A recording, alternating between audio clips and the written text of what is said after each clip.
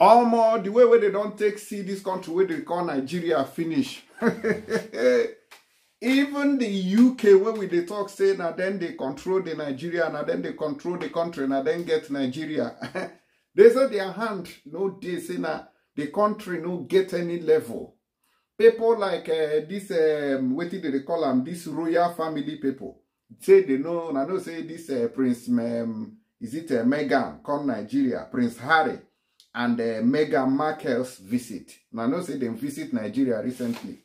They say they are not, Nigeria is not worthy to receive them. See, they are not supposed to visit a country like Nigeria. When I see this news, I say, eh?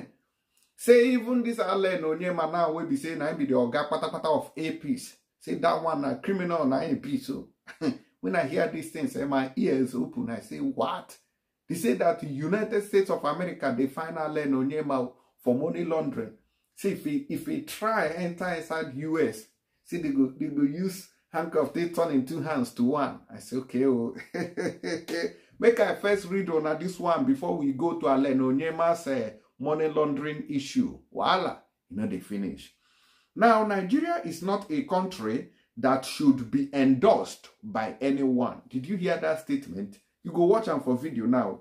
It should not be endorsed by anyone. Our royal family members, we never set foot there. British media personalities get salty over Prince Harry and Meghan Markle's visit. Now they say Nigeria is not a country to be endorsed.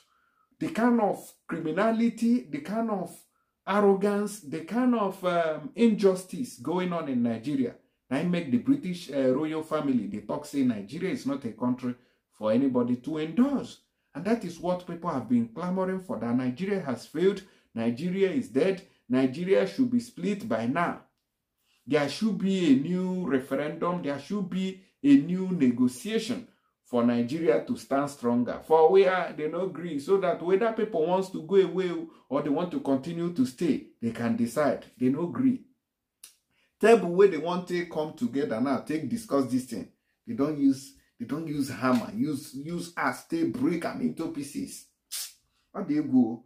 During a recent show focused on Harry and Meghan's visit to Nigeria, a British media personality, Kevin O'Sullivan, described Nigeria as a lawless country, okay, with where female gender mutilation is rife, where women have no rights at all, and where children are kidnapped by Islamic terrorists. Okay.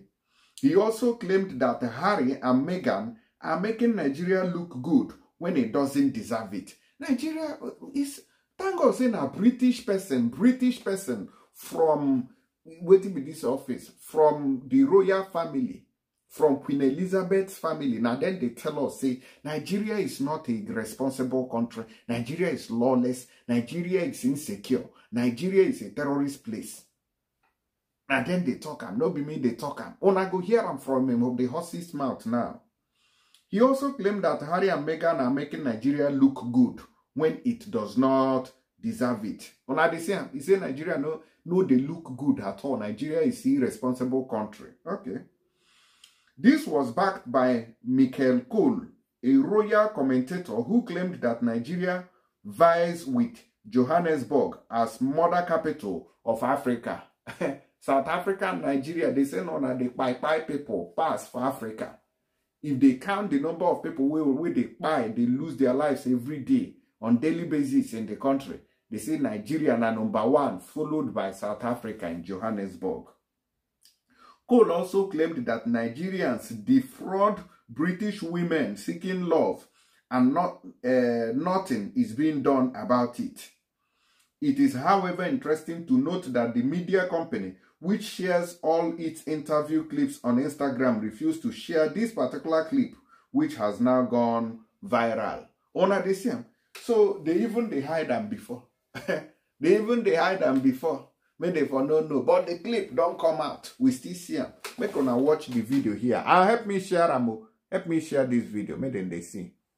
And I'll tell you this, you all know this, Michael, you've been on enough royal tours. There's no way our royal family would set foot in Nigeria, a country where female mutilation, genital mutilation is rife, where women's rights basically don't exist, where hundreds of kids are regularly kidnapped by extremist Islamic groups. This is not a country that should be endorsed by anyone, certainly not our royal family. And these two neophytes, they're naive in what they're doing. They're making this country look good when it doesn't deserve it.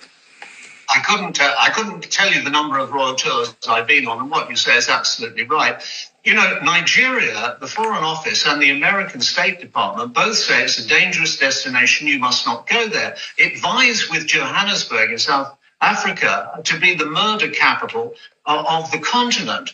And you and I know that in that country, there's industrial scale boiler rooms of people who are ripping off people around the world, internet fraud, wholesale internet fraud, defrauding old ladies, stealing identities, and none of that is ever prosecuted. Now, as we know, there he is on his polo pony playing in favor of one of his African charities. As we know, Prince Harry came back and said this country was not safe enough for him. He took his father's government to court over it. Eventually, a judge slapped him down and said he couldn't have a permission to appeal. Otherwise, he would have appealed. Now, he's gone to that country there where it's an extremely dangerous place. He had, admittedly, 4 burly bodyguards with him. But how he can maintain that the level of armed protection for him when he's in this country, and when we saw him here last week, he had very, very adequate protection. They want to be adored and... On another see case, voila, too much. They say Nigeria is not a country to be endorsed. Nobody finished with that.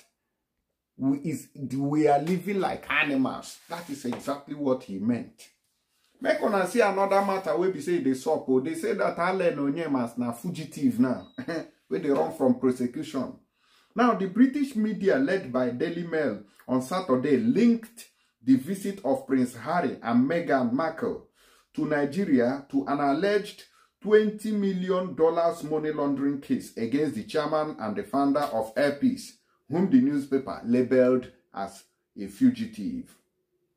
According to the British media report, the prince and his wife, who are the Duke and Duchess of Sussex, were welcomed to Nigeria by Onyema, a fugitive who has been federally indicted in the United States for allegedly orchestrating a $20 million money laundering and bank fraud scheme. The Daily Mail report came days after another British media, The Mirror, reported that Prince of Wales and Duke of Cambridge, Williams, was reportedly enraged over his brother Prince Harry's visit to Nigeria with Meghan Merkle. The British newspaper had claimed that Prince William was determined to stop Harry and Meghan's royal tour, as one royal expert was said to believe that Prince Harry and Meghan's recent trip to Nigeria angered the Prince of Wales. You get people where we say we go think say now then even they do Nigeria, no say their hand don't come out. See these people, they don't see the country finish. Say The Mirror reported that a royal expert revealed that Meghan Markle and Prince Harry had left King Charles and Prince William absolutely furious with their Nigerian tour. The Duke and Duchess of Sussex has visited Nigeria over the weekend to promote the Invictus game. Sarah reporters had on May 10th reported that Prince Harry and his wife Meghan Markle arrived in Nigeria for an unofficial tour that lasted 3 days. Now they say, now waiting we they see for here, they say Allen Onyeama fugitive. We say he don't basically $20 million in money laundering in USA. Say if USA pataya kana, say if they grab him, say now 2 hands now go turn 1. So now they say about these people way full our country, billionaires doing well.